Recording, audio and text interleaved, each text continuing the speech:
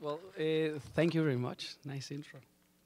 I was asking who was this guy you were presenting, but it's a pleasure to be here. Thanks for the invitation, and it's an honor also to be amongst friends. No, I mean, you always. I think we've become a close generation, even though we're spread out in different parts of the world. But anyway, I wanted to start the lecture, and it's called Contagious Risk. We have always feared contact, being infected by the other, what we don't know, or what may result as a threat to us. But especially in the last century and a half, a certain Puritanism disguised as hygiene has gained a particular control over us.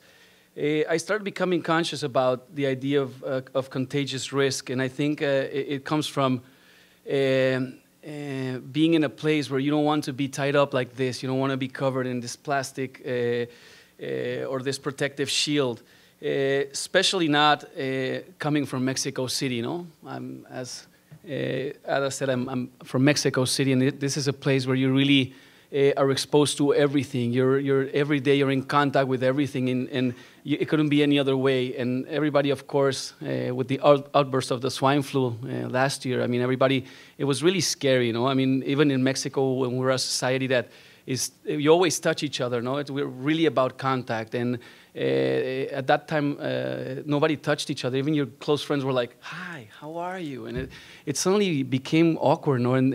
And I started really thinking about what was happening to me personally, or how I felt, not only as an architect, but how it was affecting me. And coming from Mexico City, where nothing really works as it should, I think it's a perfect playground or the perfect environment, because you put your feet out the corner and you're almost run over by a pecero, as we call them, or a bus. And so there's always opportunities every corner, but you just have to open your mind and be aware of what's happening, no? You have to be open to this contagious risk that I talk about. And it maybe also has to do with where I come from, no? This is a father who's a scientist. He won National Science Prize. Well, he is a scientist, I'm sorry. And my mother, who went to look for her guru in India. So kind of this mix, also starting to understand what happens with this contagious risk of the backgrounds, or even with professions, no? When I was playing in the band, and please don't laugh at this image, I mean, I was doing it professionally. I know it might not look really professional, but we cut 4 albums with Virgin Records, and it was great, but I was doing it at the same time, and I started noticing that society couldn't handle it too much, because my professors at school, they were telling me not to make them waste their time, because they were already seeing me on TV, or they saw that we had albums out or videos. And on the other hand, on the architectural part, nobody believed that I was an architect, because they would see me in the band. They would say, "My house is not, obviously you're not an architect, no? My house is going to fall. I'm not going to trust a drummer, no?" So, but you start understanding that, I mean, with time and by working hard and by believing in what you do, you find a way, you know. This is some of the work that I did with Michel and Isaac, these 2 partners that I had. This is the F2 house. We did projects for the government, the National Videotheque that was opened by Ernesto Cedillo during his government. This is another residential building that we also designed, and some interior spaces. And with this, I just wanted to say that we experimented in a lot of fields, and I like the idea, because I also, coming from music, also understanding that when you tell somebody that you play, or you're a musician, or you're an architect, or in any art, I think people come up to you and say, "But what style? Like, kind of what do you do?" And they want to tag you with something. So being an architect, I didn't want to specialize in houses, or specialize in office space, or specialize in any other particular field, because I didn't want to end up doing that for the rest of my life. I love design, and I want to design anything that I can get my hands on, or anything that it really becomes design challenging. After 3 years with Isaac and Michel, I started feeling that I was getting into a comfort zone, and I didn't like it. No, I wasn't comfortable on a project came in, and we started designing it the same way as we would do most of the other projects. And I went on my own, and I like this image, the boy in the plastic bubble. I don't know if you remember it, but I didn't want to feel trapped by my own way of doing things. So, I decided to come out of the office, to split, and went on my own. But I didn't go on my own to become independent or isolated. I decided to go on my own because I still wanted to keep on experimenting with other architects or with other disciplines, as I do today. And this is the case when I invited Bjarke Ingels to team up with me on a project for the Tamayo Museum. And this is a project that it was 7 architects. invited, and the interesting thing is that because they were in Denmark, we could work 24 hours non-stop, no? And so we had 2 weeks to do the competition, and so it was like we had one complete month. We presented a project. This is the place where it's located. This is Atizapan in the state of Mexico, and actually these are the drawings given to us by the client, and I mean, they were really neurotic. If you see the drawings, I mean, they gave us these diagrams, and then they gave us even floor plans. So who does a competition and gives you floor plans? I mean, they should do them themselves. I mean, if they're already sure how to have the floor plans. But we decided to, I mean, go on in various. I'm gonna take this out. Sorry. In various directions, and we tried different options of the project, and then actually we came back and we said, well, you know what? If the client is really into what he's doing, why don't we take this piece out of the project? And why don't we put it underneath? And what happens if we have a cross as the client wanted at the beginning? You know? So we have the same diagram of functionality that the client wants, but we actually give him something that becomes a bit iconic because of its shape. And we were talking about an open box. This is a museum that most of its part is a storage space. So we convinced the client that if there was so little of exhibition area, why didn't he open it up as an exhibition all over, no? The storage space, as we know some of the galleries, but I mean, in my head, I had all these private galleries that open up to people going, but not an open museum. So they liked the idea, and what we try to do is we created an outer skin for the building, and you have a ramp going on one side, you have a staircase going on the other side, you have an elevator, and then you have this circulation area. And the nice idea is that since most of it is storage, you can get away with a new skin on the exterior of the facade. That was not only about putting the art on the inside. So we started experimenting on perforating the facade and working with a company in Mexico called Santa Julia, which they do these glazed bricks. And by creating 6 different patterns or 6 different sizes of bricks, we came up with a facade that had opening to the exterior part. And as you can see here, you can have nice views to the outer part, and then on the inside you have in some cases one glass, but in some other cases the structure on the inside is wrapped by glass. So you have 2 layers of glass on the inside of the circulation area to protect obviously the art from temperature. A way of structuring it, because even when we were designing, we're always thinking. I think that was a good learning from the beginning, since I was going to my construction sites.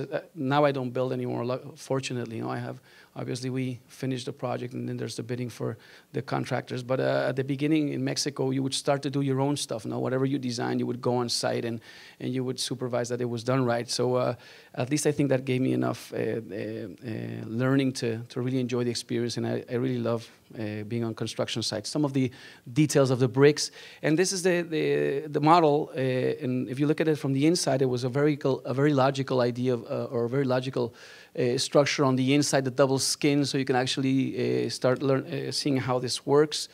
The gallery area, and because you had a sloped area, and obviously, besides this neurotic part of the client really being obsessed of how he wanted it to function, he wanted it to be really flat on this sloped terrain that he had. So we put, as I explained before, part of the program underneath, so you can have this cantilevering 2 parts of the cross. And this is also a little bit of what we wanted, or we want people to experience. When you're even going down the ramp, you can also look on the inside.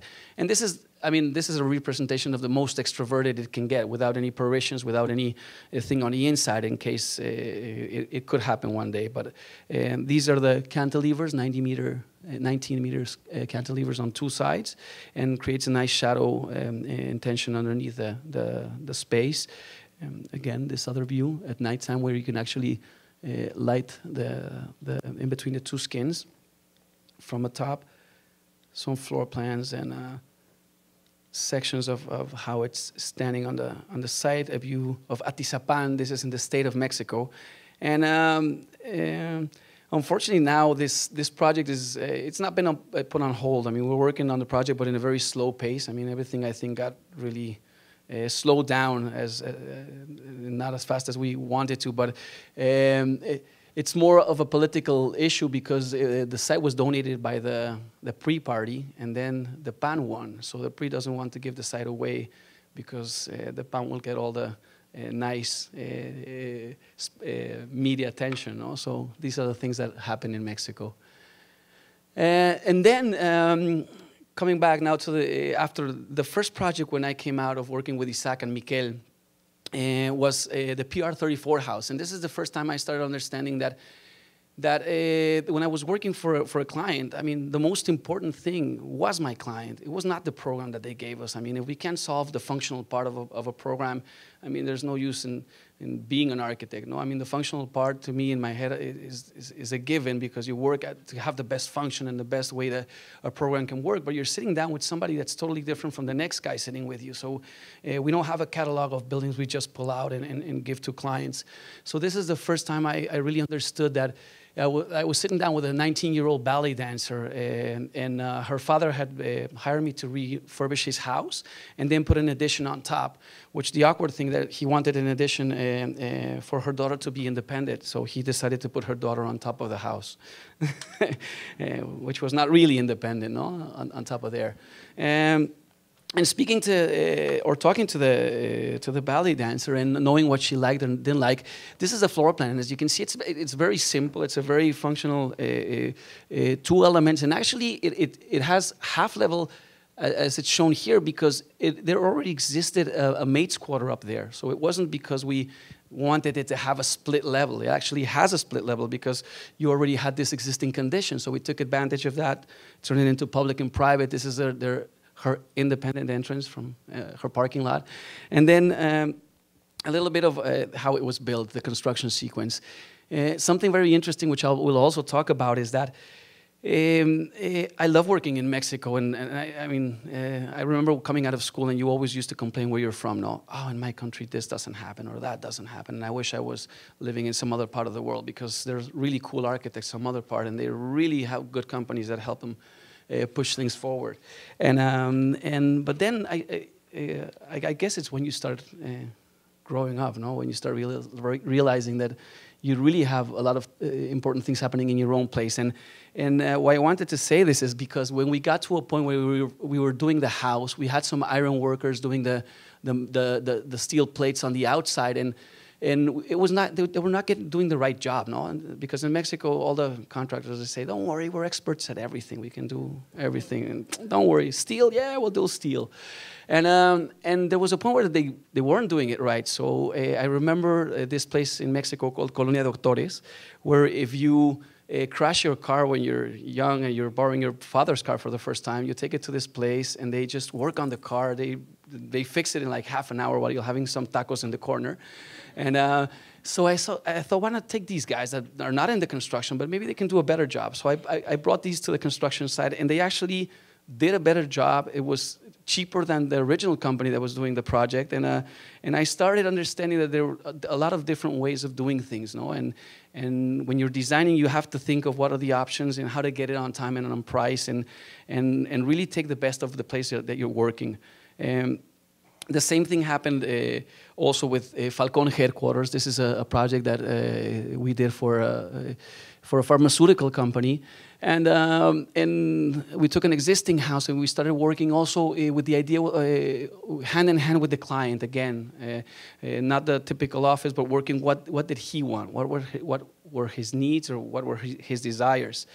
And from here, I'd like to talk about also the contagious strategies, no? And what happens when, or this important idea to me at least, that when you actually, when you're a designer, I don't know, but I've had this happen personally. You know, the client comes in and says, you know what, I have a cousin who's an architect, so I might not hire you. Or you know what, I have this new friend who's also an architect. So you're always getting hit in the face with something. So I said, well, I mean, it's better if you have a strategy behind it and you're working with something that really has the power to become, design a strategy and then design something. I mean, and work on it so you can design. And this is the first project that started to happen this way. And now with the crisis, I'm really happy that this happened even before the crisis. We were called to work with Nestle on it was a small competition. It was only to do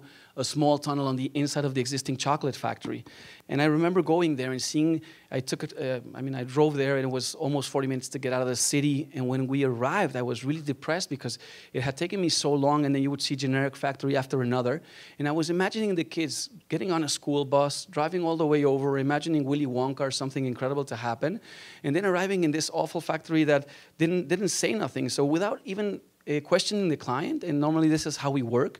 Somebody comes up to us and asks for a particular job, and then we just come back with a lot of feedback. And we don't know if the client might use it or not, but we want to use it, So in this case, we did some research. We came back and we noticed that there wasn't any chocolate museum in Mexico, and it was really a missed opportunity because since the Aztecs had invented chocolate and it was taken away then by the Spaniards and then brought 100 years after, as we know chocolate today, it was an idea for Nestle to do a crossover from just selling products to giving something back to the city, giving a cultural part.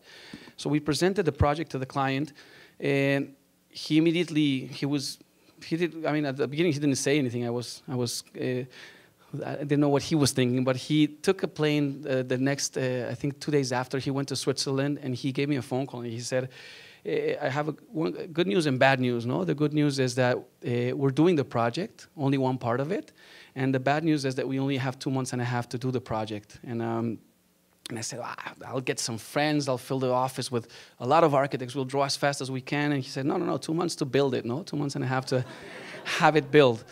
So we went from this model to the on-site model, And I have some drawings here that yes, sadly, we finished them after the building was built.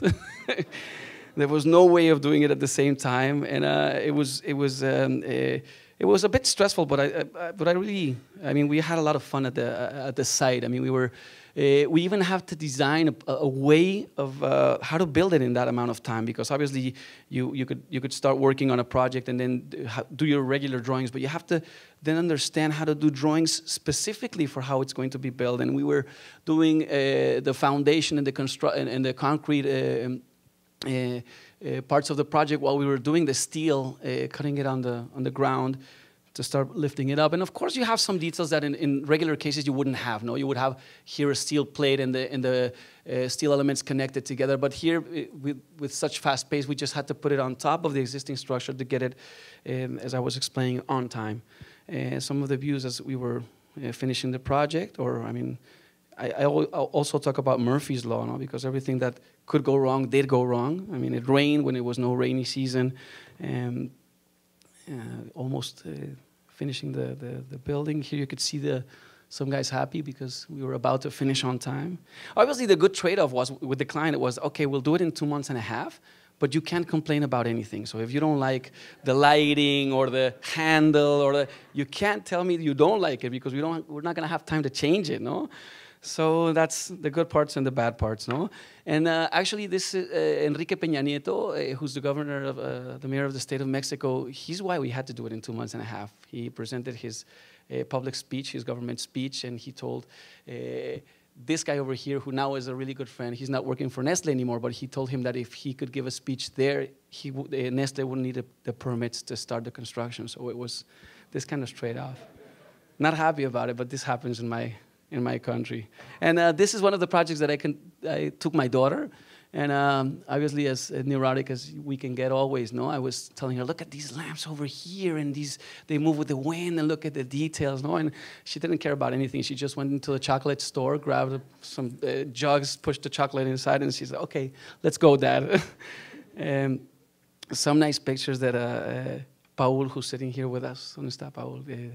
took for us when he came to Mexico to photograph the final images of the Chocolate Museum. And this is actually what I really wanted the kids to experiment. I mean, it's not Willy Wonka, right? But at least when the truck pulls or the bus pulls in, you have this opening that invites you to come in this space that looks like we call it like an alebrije, these Mexican toys, or maybe a chocolate wrap. But the folding sequence was the right idea to create a sequence going inside the museum. And there's even some slight color changes on, we try to accentuate the foldings with slight tone changes on the inside. And it was a very good experience with the client. And as I said, designing a strategy really got us to this, no? It got us to a place where we can do a museum, a chocolate museum. And it's also, this is another project that we did that we also created a strategy. And I wanted to show it because we were called on to do an extension for a department store called Liverpool in Mexico City. So they wanted to extend the department store across the street. So we told the client, okay, it's great. If we're going to do an extension across the street, why don't we have the main street become the main character of the building? So why don't we make it, in Mexico, there's a lack of public space. No? Normally, you're in a public space, but in the times when it feels comfortable, it's because it's private. No? Somebody has a gated or guy in the door, and then so it feels nice that you're in an exterior space, but actually it's not really public. And on the other hand, what we try to convince the client here is that he only wanted to do the commercial, but I had some other clients I was working with, and they were interested in culture, so we proposed to do an auditorium and some movie theaters here, and we also proposed to do residential. So the client didn't ask for residential, and he didn't ask for cultural parts of the program, but I sat them down together. They started discussing, because I thought it was an opportunity to create a better project out of the original project that we had. Unfortunately, this is a competition that now is on hold, but they got together, they liked the idea, the city liked the idea that we had proposed. We gave them a garden in the middle, on top of the commercial area, so you have the residential on top of a nice garden, and the cultural area. And I'm also really, I like a lot the idea of digital design, but then local fabricated, no? With the experiences that we've had going to different places. And as I was talking about these guys in Mexico who were body work, or how do you call them? The metal workers working in cars, and we put them to work on the house. We got another commission by Nestle, and this time we needed to do something in Queretaro. And the client called me up and he said, "Oh, but you're not gonna be happy about it because it needs to have arches, no?" And I said, well, at some other point, maybe when I started out, I would say, no, definitely I won't do it, but I have a friend who loves arches, and he'll do this really nice Mexican porticos. But now I think I love the idea of grabbing things that I didn't like before and try to reinterpret them in a way that I now like them, because, I don't know if it's a kind of perversion, no? To try to do a different reinterpretation of it. And we did this project. The city approved it because we had to do the arches because it was Querétaro is I forgot cómo se llama patrimonio, yeah. Pero cómo se dice en inglés? I forgot how to say it in English, but it's national. It's protected, no, and heritage. Thank you, Adita. It's heritage. It's protected. So even though we're not in the city center, they wanted it to spread out in the industrial part. So actually, the project, after a couple of versions, it shrunk down to a smaller piece that was composed of 3 elements. That on the lower part you have some laboratories in a research area. This is for Nestle and L'Oreal. They teamed up, and they're creating digestible cosmetics, which is kind of spooky. Now you're gonna eat a cookie you're gonna get a nice tan by eating a cookie, or a facial cream in a chocolate. No, so we wanted to create something that on the exterior looked very a bit like silver, shiny. That was kind of secret because you didn't know what was going to happen on the outside because everything closed. And originally, the bottom part was going to be open to the public. I mean, in the public realm, you could just walk by. Because of the shrinking of the budget, then we had to put the labs here, and then now you can't walk through it anymore, but you actually, it's really interesting to see. And when I was talking about from digital design to local fabrication, I mean, obviously we can go in the computer, we can work with any programs we want, and it looks amazing, no? But then I always try to, I'm going to do a cartoon or maybe a short film, but in Mexico at least this is what happens, and in some other countries that I've gone. You grab your incredible drawings, you give it to the contractor, and he says, yeah, well, sure, we can do this. He signs everything, but then this guy gives it to his second on board.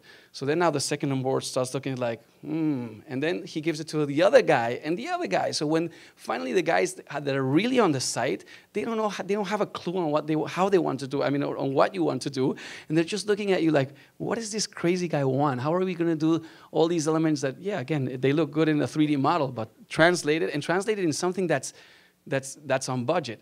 So we thought of different ideas and different options, and of course in Mexico we can do these bóvedas, and but we said, well, how do we do these ones in a really inexpensive way? So we figured out a way of doing wee bars. So we did the diameter of the wee bars plus the height, and we started noticing where each point was. We had them done, each one on site in a very inexpensive way. The only thing that I really wanted was the contractor to, the intersection, I told him, this is the only place that I want you guys to spend. I want this to be CNC cut because the intersection has to be perfect. I mean, if we have the intersections and the spheres, I mean, come on, guys, getting from here to here would be easy. The contractor told me that he could get it done with a wee bar. Obviously, he couldn't. The second thing that happened is that this is what we had, how we had specified, that you had the wee bars, then you had a metal mesh, then you had plaster, and you would start working on it until you got a resin finish. But the contractor, as it sometimes happens, thought he was smarter, and he said, no, we're going to put sprayed foam on it, and we're going to do it faster. Luckily, I went on site one day, and I took this picture, and I sent it to, this is not the first image that you saw about contagious risk. This actually was really contagious, and I sent this to the vice president, and immediately he called me up and he said, what's happening? Yeah, this is an image of your site, and nobody can work on the site because everybody has to wear masks, and this is not what we specified. So he immediately scraped everything off. He asked me to go on site and supervise everything to the right way, and these are some of the final images of the project as it looks today. This is the second project we've done for Nestle. Unfortunately, Pierluigi, who at this point was really, well, he's still a really good friend. A headhunter went down to Mexico, and now he's in London working for Unilever. So the guys from Nestle are not happy, and everybody that worked with Pierluigi now can't work with Nestle anymore. So we'll see if we can work with Unilever soon. The same thing happens with this one that we're doing in Mexico, a restaurant called Tori Tori. And again, we worked with some friends. When I talk about contagious risk, I love the idea about collaborating. I could never be an isolated architect working somewhere. We put together teams. We're a very dynamic office where we're only about 20 guys, but we end up having like teams of 60 people coming all together working on a project. And in this case, we work with the guys from Kokuya, Rob, Roland and Rob they helped us with the facade, the consulting, I mean, on the geometry testing of the facade. Then we also work with Hector Esraue, who's a really good friend. He's sitting here in front from the industrial design. And this is, again, a little bit of from digital design when we go from what's happening in the office to starting to get the pieces cut and understanding how we're going to do it on site and really getting it in I mean, if I told you the budgets that we can get these things done in Mexico, I mean, you would be as happy as we are. And I wanted to get into this part because we also brag about being this generation that we all are friends, we all get together, we're really nice to each other, we recommend everybody. But I think we have to learn also a lot of the process, and not only about generation-wise that we can share a lot of stuff, but also from what's happening to clients. And this, again, relating to my personal life, this is my broken collarbone when I was snowboarding in Austria. I was doing a lecture and we went snowboarding, and I ended up in a hospital with an operation. But figuring out who are we working for, and this is a project that we were invited to do in Kuwait. And I was really happy at this time. This was in 2005, and we were 5 offices competing for this project. Asymptote, Will Alsop, and 2 other offices in my office. But eventually, I mean, we were the smallest one there. So we went there, we did a project, we started working on something that we were really comfortable on presenting. it was really strange because the client flew us in only for 24 hours and then kicked us out. So we didn't understand what was happening. So I thought, I want to keep it confidential. I don't want anybody to know that you guys are here. And we presented this project, and we didn't get paid for the competition. They said, it's a selection. We'll give you the tickets. We'll give you the hotel. Come on over to Kuwait. You'll see that we're for real. And after 2 years that we started emailing each other between architects, we found out that the client who had brought us to Kuwait was not even the owner of the site. So he was speculating on trying to buy the property, and it was awful, no? Because you think at some point, I mean, things happen for real. So this is why I like to say that sometimes you don't know who you're working for, and also, I mean, this also happened in a project that we did in Ordos, that I think we were learning about that one, no? That's between architects, that the result, a lot of the architects here can tell you about. But with this client that I swore that I would never work again for the Kuwait project, he called us again and he said, you know what? I'm sorry about last time, but here's a nice juicy check. You're hired to do a hotel in Dubai now. So I said, are you for real? No? And then I checked my bank account, and he was for real. So I said, okay. I mean, we can give him a second chance, and we can start working with him. And we were invited to Kuwait to do it was funny because he said, the only thing that I want you guys to think about is EST. And I said, what's EST? He said, yeah, it has to be either the biggest or the shiniest or the whatever you can put EST on. So I immediately thought about this, no? I mean, they're always thinking about the tallest building, but every time we have the tallest building, their lifespan is the shortest ever, no? I mean, they just presented the tallest building, and now I think somebody else has a new tallest building, so it doesn't last as long as before. So I was questioning, I mean, is this the only way to show power? What if we change orientation, no?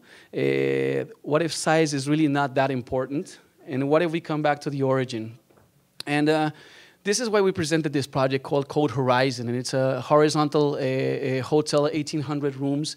And we were thinking, I mean, retail center at the bottom, and then just splitting the hotel into different elements, so you can have something that was really independent, or you would really feel that you're in a personalized hotel. So if you came in with your kids, you would have the kids level with the playgrounds and everything, or if you wanted to come to the business level, you would have the business part of the project, and so forth. So by having this project, or creating this project, we were wanting to personalize and come back to the basic parts of of why we were doing architecture, to make people really feel welcomed.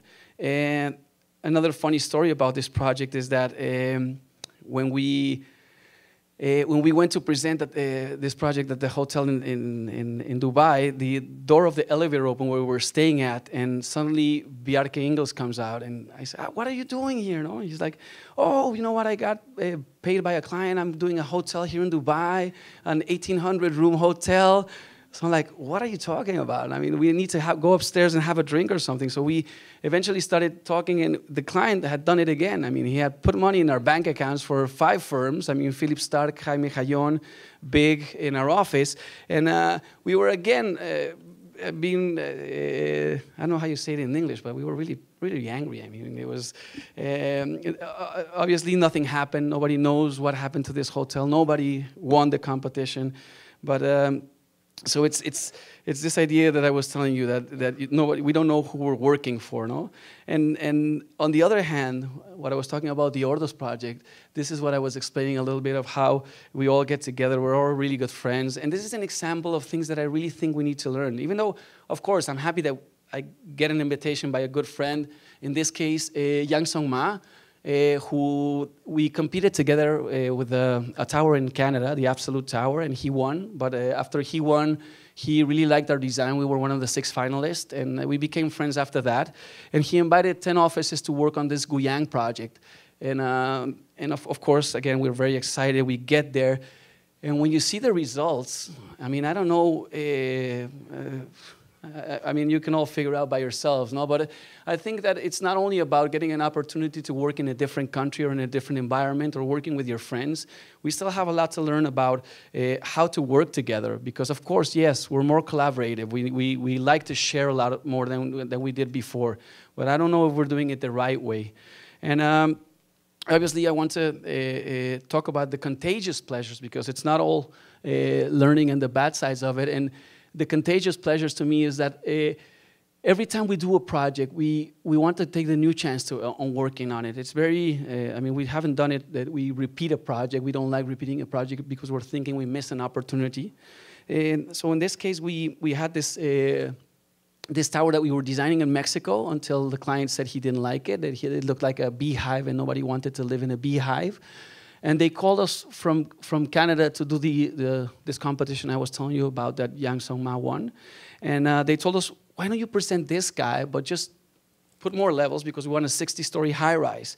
And as I was saying, no, we didn't want to miss an opportunity on doing something new again or trying to throw away all the previous experiments that we've been doing and try to jump into a different way of seeing it. And we did experimented with a different exoskeleton. Working with a very important team, it's to figure out how we were going to build this. This is the second phase where we presented the project, and as I said, we didn't win. This is a project that's ongoing that we're working on in Mexico, in Monterrey, called Pulse Tower. It's one of the two most important projects done now in Monterrey. And this is a residential, this is an office space, and then you have all the retail at the bottom, which in Mexico, normally when you try to negotiate with the client to leave open spaces at the ground level or in the pedestrian realm, they normally don't understand that part. And I'm glad that we've been pushing clients to understand how important it is to really, if each of them start working on a project where they invite people to come in, it'll definitely create a better city. And that's where I differentiate the private, how do I call it? Private developers and private depredators, no? That I say there's some clients that just want to finish the city. And with this, I'm going to present the last project that I'm happy because we've been working on these different towers, but finally we're going to get to do one in our own country, in Mexico City. And we're working on this project called the R432. That's the address of where it is, and it's in Paseo de la Reforma. And it's a high-rise in front of St. Regis. Paseo de la Reforma is one of our most important avenues in Mexico. And the interesting thing about it is that, well, these are some of the how it's seen, no? Aerial views, long corridors. And I think because of the failure that Santa Fe has seen because of the bad infrastructure that we have in Mexico, people are coming down to the city center, and Reforma is changing dramatically because it's obviously the location. And my client had bought a couple of lots here, and this is one of the clients that I think we all have, no? This client was he had been a client of mine for 5 years. No, it's a typical client that calls you up and tells you, "Oh, I have this site. Do you know what we can do there? Can you draw maybe in a napkin something so I can maybe get some numbers and try to figure out?" And for 5 years, we never worked together. I mean, it was only these small favors, and then it paid off finally. He came back and I said, "I know how I'm going to pay you. I bought 2 or 3 sites here, and we want to do a tower." So we started with a 20-level high-rise. Fortunately, they rezoned the whole area, and they changed it from 20 levels to 40 levels. So my client went crazy and started buying all the properties. We now have 12 properties. These are 11, but from when we finished this presentation, now we have another lot here. And this is the on-site, now on the location, what we have. These are some of the views. And the interesting thing that we try to work on is, first of all, how do we convince our clients to work on something that it works for his numbers, but we kind of give something back to the city. And this is a little bit of what could happen, what would happen to the site. He wanted all the apartments to look, the Reforma, and then have these other apartments looking in Manchester. But I started figuring out where to put the different elements in the case that we can spend money on on the most important parts of the project and work on the other ones and try to get it, again, on budget. The client wanted the best view possible, so we did some research, and we actually came out that bay windows really worked, but we hate bay windows, so we kind of reinterpreted the idea of bay windows. We started working with this idea on mind. But then when the tower is cutting through its way up, you could see the midpoint is always shifting. So the nice part about it is that we can get the reinterpretation of these bay windows, but create an element that would actually give us something interesting for the facade and its final expression towards Paseo de la Reforma. And the program, how it's composed, is that you have the drop-off in the front, obviously because you have all the manifestations here in Reforma, riots and everything, so we decided to bring the cars in from the back, just have the drop-off here. And you have 3 levels of retail. You have residential, 340 apartments. You have a hotel on top. The Buddha Bar is going to open in Mexico, the hotel for 56 rooms on the top of the building. And something that, again, was really important to us is that most of the buildings in Mexico, when you have these high-rises there, they don't care about the city. They just come in, they do their high-rise. They don't care about the pedestrian realm. If whatever material they have in their reception, they just bring it out to show everybody that they're there. So the first thing that I wanted to do is, instead of pulling out the same material that we had on the inside, we're bringing in the material from Paseo de la Reforma. The second part we're doing is also that Manchester is a closed street now. It's not open, and we're going to open it up, and we're going to create a new living space because we have this last property. So we're opening up all the way back to Tokyo Street, incrementing the potential of the zoning in Tokyo towards Reforma. But the most important thing, creating a new public realm that happens underneath the tower and creating a retail all across. Even the buildings that are here that now have residential, the government is negotiating so they can change the zoning.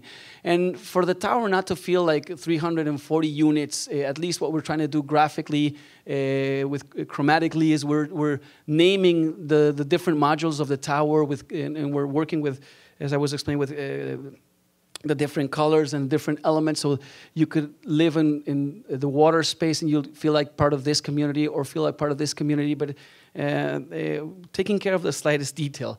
This is an image that right now is on the website, which I also like. We're also working with a photographer called Guido Torres, who's a really good friend and he's a really good artist. And we wanted even the website to promote the building, not as most of the media that we've seen, that if you buy a property here in our building, your color, your eye color is going to change. No, you're going to be more handsome. You're going to have more wives, or you're going to be more wealthier. So we said, well, if people buy here, they're going to buy it because it's in Mexico City, and this is what happens in the everyday. And this is a little bit of what's happening on the floor plan. I mean, I can go over it quickly, but the entrance for the residential, the hotel you get obviously through the drop-off, but you enter here, you go up one level, and then you take these 3 panoramic elevators all the way up, which look over Condesa. The car entrance is in the back. The crossing of the street where we had left at the beginning these bollards so the cars can go in on these buildings that were not ours. Now we gave them parking in our building, so now it's a carless street. And going up the tower, you have a retail on these parts overlooking the main entrance for the building. And as it goes up, you start getting the independent units. Something that was nice is that at the beginning, we had this space for the 2 elevators for the hotel. When we were doing the traffic studies, we figured out that we couldn't get it with 2 elevators, so we put 3 elevators here in the back. And immediately the client wanted to take over this space. He said, let's sell it. That's incredible space. Let's take advantage of it. So we convinced the client to leave it as public space because this is a beautiful garden. And when you come out of the elevators, actually the view you get is El Castillo de Chapultepec, our Chapultepec Castle. And it's incredible. And this is a great area to just walk out. And for people that smoke, they can have a cigarette outside, or you can read a book to your daughter after taking her to sleep. And then you have a setback of the building so you can have the right proportion towards Tokyo Street and Manchester. And then this part, it sets back, and then you have the tower going completely of the residential, 1 unit each. The amenities, a little bit of the sections of how it's working. And also, one thing that I was concentrated about is that in Mexico, most of the high rises that we have, it looks like they gave them steroids. No, it was like a small scale building, and they pull it up, and then it has the scale of a building like in Condesa, where you only have 6 levels or 8 levels, and it suddenly looks really weird. Or you have these international firms that you get buildings that are so generic that you don't even know where you are anymore. So we wanted to work on a module that really accentuated that we were thinking of a high rise and giving a facade that really looked like a smaller scale building, which is towards Tokyo and Torre Reforma, a perforated metal facade. And by working these modules, we really wanted to create like a first urban high-rise in Mexico. These are the first images of the project. This is, I mean, the website is up, but we don't have all the images fully shown. Again, about the collaborations, we're working with, finally in Mexico, we're working with some consultants that could never happen before, or didn't happen, but we're working with Front here from New York for facade consultants. Some of the plans we've been working on, how to have this facade done, as I was explaining, in the right time, in the right budget, what needs to be worked on site, some of the different studies that we did, how it's going to be ensembled, the structure of the building. We also have a lot of sustainable issues, which I'm not going to go through because I always complain a little bit that everybody brags a little bit too much about sustainable things, and I think we need to do it because it's the right thing to do, not because we want our business card to be look more expensive or we can charge more because we're doing it. It's a social thing that I think we think it needs to come around, not only the natural nature part of it, but also the sustainable socially or economically. No? A little bit of how it's going to start the building, the idea that you fragment the facade and then you get the different reflections, and a little bit of, I mean, imagine this is going to change dramatically, no? I mean, with the height that we have here. So I wanted this idea to be a sort of memory of what's going to happen or how it's going to change during the construction of the whole Paseo de la Reforma. We already have a building by Richard Rogers in Legorreta that was, they won the competition for Vancomer. And also a little bit of how it comes down to the ground, the public realm that you can go around, and slight details that if you like construction as I like it, you start figuring out ways of how do we make it look that the clients spend a lot of money when they really did not spend as much money as they had. So the facade, the structure of the facade is going behind the glass, so we can actually do it with any material and just paint it with a metallic finish, so it looks like you have a steel structure on the inside. But when it comes out of the building, you do have a stainless steel structure, so it's going to look like it was made of stainless steel. Obviously, the final finish on the facade is a composed material that we're working on with Adrian and Mark from Front to get the right intention for the building. The street when we had the bollards first, but as I was explaining now, this is all going to be pedestrian. The entrance to the retail area. This we did this rendering with a nice view of the volcanoes. We've been having these incredible views of the Popocatépetl and the Istla. But imagine the scale of the city that we have, 20-something million, and the scale that it has now that it's going to change with these new buildings in Reforma. That I think it's definitely that we need that, no? Some of the preliminary ideas of the rooftops. And the configurations, we did a structure that you can actually buy units, 70 square meter units, and configure them in any way, vertical, horizontal. These are the 70 square meter units, turnkey project. And this is an image with the Legorreta project in the back. This is Richard Rogers and Legorreta. And this is the bicentennial arch that we presented at a competition that I won't show you today, but this is the guy who won, Cesar Becerril. And I want to close off just by showing you a new contagious risk, which I had never shown before.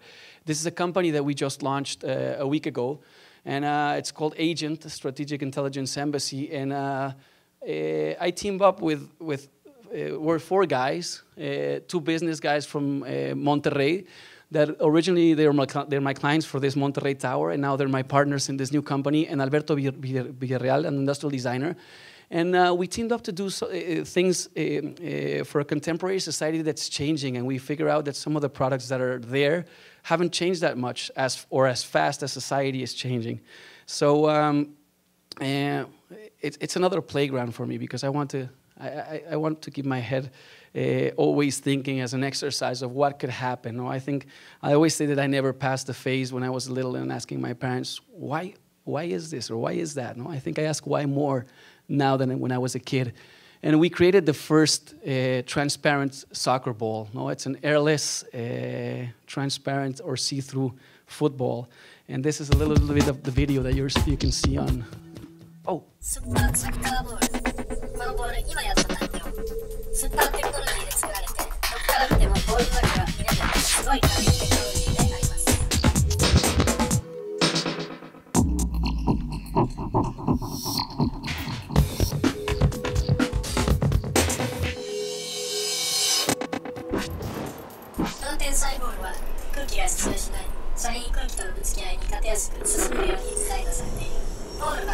It has an embedded chip, GPS system. It can measure the strength of the hit. If it goes out of bounds or if it's a goal, it changes color, so you don't have to have the guys following the ball around seeing if it was out of bounds or not. It can detect the hand. It has some cameras or some scanners that we're working on for having a POV from the soccer ball. And this is a little bit of what I'm talking about. You would imagine that nobody's thinking of a different soccer ball, but maybe if you get an architect with an industrial designer, with the guys that do business but are not in the sports field, we can think of something different, and that's why we created Agent. And to wrap it up, guys, I mean, I don't want to work in isolation. This is me with my broken collarbone. I want to break more bones, no? I want to feel alive. I want to feel that I'm always at risk, that I'm not in a comfort zone. And nevertheless, we know that without contact and, of course, a certain contagious risk, life does not endure. It does not change. It does not reproduce. And in one word, it does not live. Thank you.